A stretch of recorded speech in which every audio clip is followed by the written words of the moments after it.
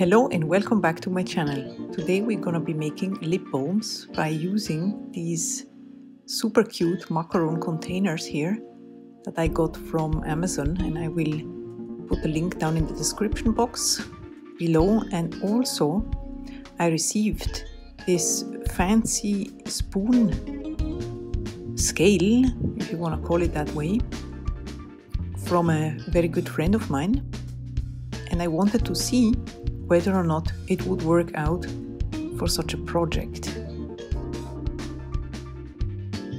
So I haven't opened it yet. I wanted to take you along with me, so it comes with an instruction booklet. In different languages, and it looks quite stable and sturdy. It has the batteries that come along. So we're gonna pop those in first and then switch it on.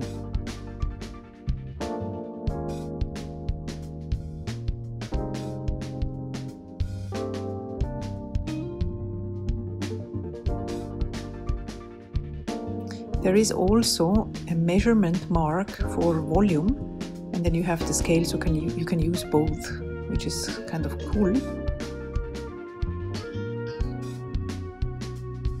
And now I want to see if this is a precise measurement compared to a usual scale. So I'm gonna pop this macaron in here and then see if it corresponds to the scale, and yes, it does.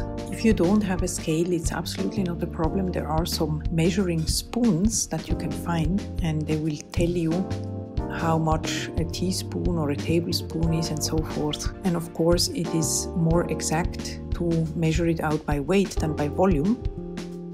Also, one thing that I would really recommend, you have different kind of applications that you can find for your phone, like mobile applications, where you can convert any type of unit in another system. Let's say you want to know how much 30 degrees Celsius is, and you can convert it into Fahrenheit, or in our case here, you want to know how much a US teaspoon is in milliliters or grams. Then you can just put in the figure that you want to find out, and then you have the conversion.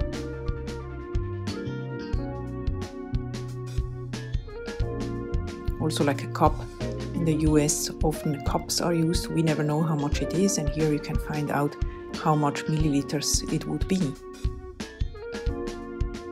And you have all types of units that you can convert, so that's very practical. The one I'm using, it's called units, and it comes for free.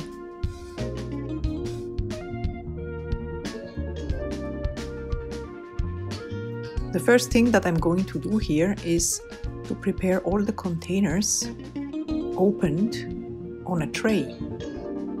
I like to use a tray or a cutting board like here, because it is very practical whenever you need your space for something else. Then you can easily and comfortably remove it. So you can use your countertop. And then by using a kitchen roll, you give it a spritz with rubbing alcohol, and you wipe all the containers and of course all the lids, and that way you know that your containers are sanitized. Moving on to the ingredients that we will need for this recipe here. The first ingredient and the main ingredient is beeswax. This one here is refined beeswax. It means there is no color and no typical honey scent to it.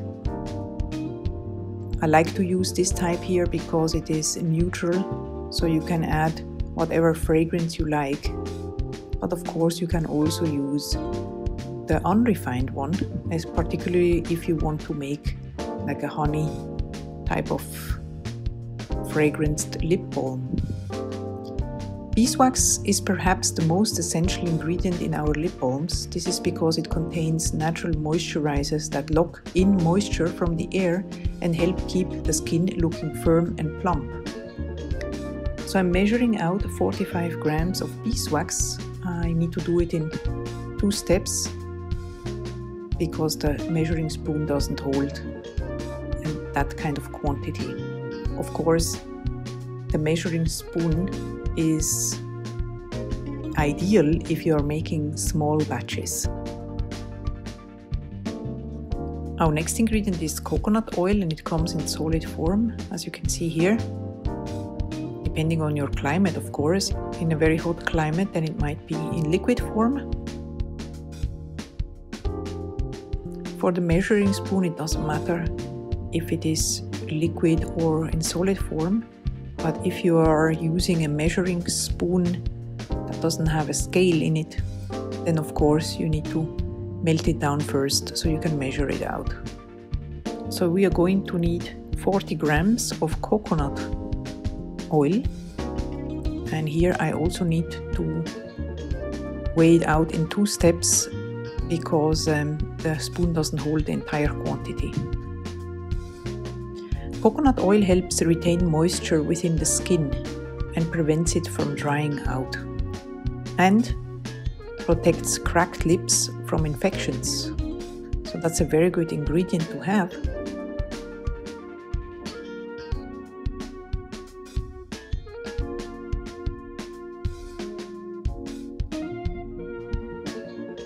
Want to be as precise as possible.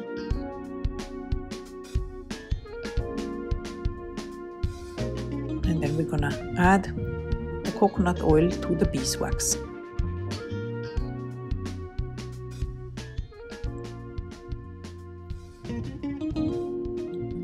Our next ingredient is sweet almond oil, and we need 30 grams.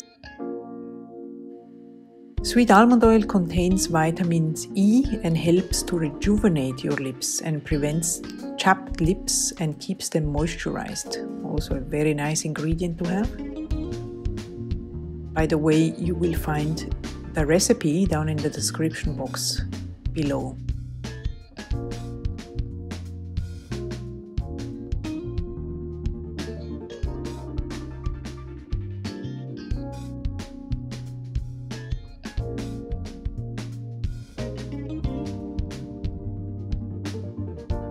Going to add the sweet almond oil to the mixture.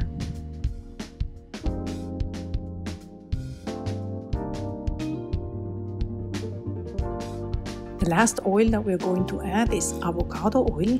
This one is refined.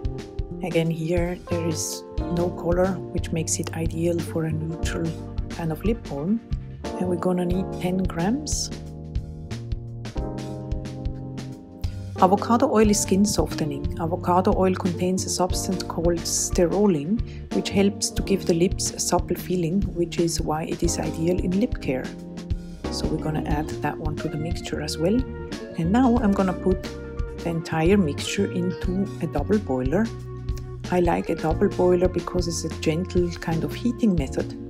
You can of course also use a microwave.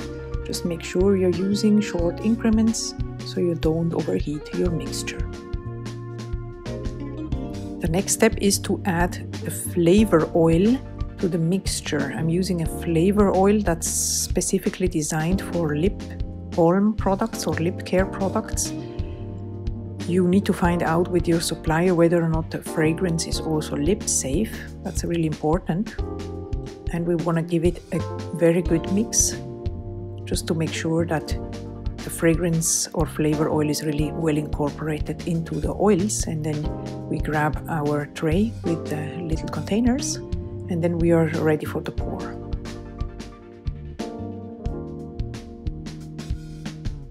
The flavor oil that I'm using here is called Apple Tart, and it comes from a company in the UK called Saint Perfect. I absolutely love it, and I think it's ideal for the fall and winter season. By the way, I'm making these lip balms for an advent calendar that you're going to see very soon here on my channel as well, so stay tuned. So I'm just going to fill all the containers. And if you see that your beeswax solidifies on the sides or the walls of your container, you can just take a heat gun and melt it down again so you can continue to pour very comfortably. And once you have poured the lip balms, the only thing left to do is to wait for them to completely harden and solidify. This will not take a long time since it is a small quantity, but you want to make sure that they are completely cool to the touch before you put a lid on it.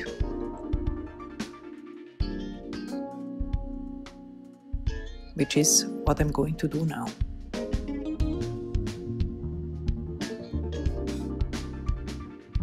Doesn't it look cute? I think it's a great gift idea.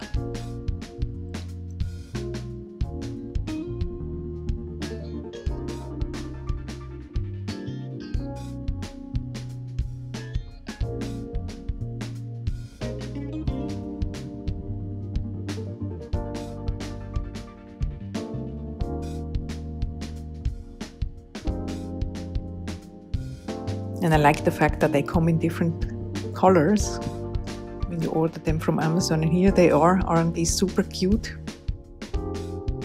I really hope you enjoyed this video. Hope to see you around very soon for another one, and in the meantime I wish you all a wonderful day. Bye bye.